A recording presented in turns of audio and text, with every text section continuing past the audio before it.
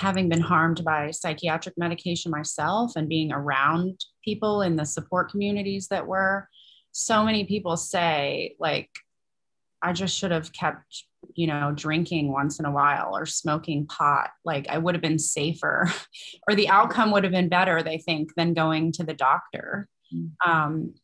So what do you think about that?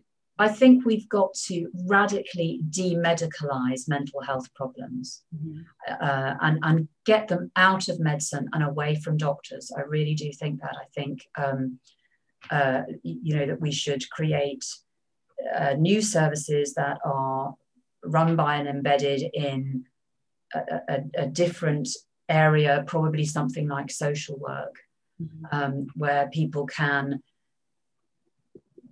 be helped to talk through their problems, think of different ways of managing them, maybe have some short-term counselling, or be signposted to different places that would help them deal with particular issues like financial difficulties, and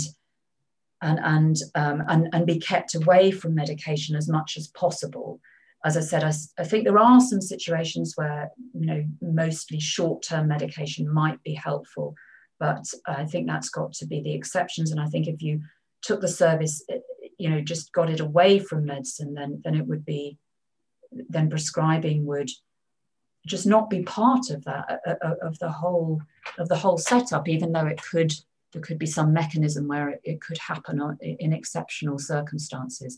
So I think that needs a systematic reorganization, but I also think it needs a huge re-education program for doctors and clinicians and for members of the public. I mean, we in the mental health professions and the medical profession have told people to see their problems as medical problems for a long time now. And we've been persuading people that there's nothing wrong with taking prescription drugs, and we've got to undo all that damage, and it is damage that we've done, and help people to think about those things differently and help produce a whole different system of support for people.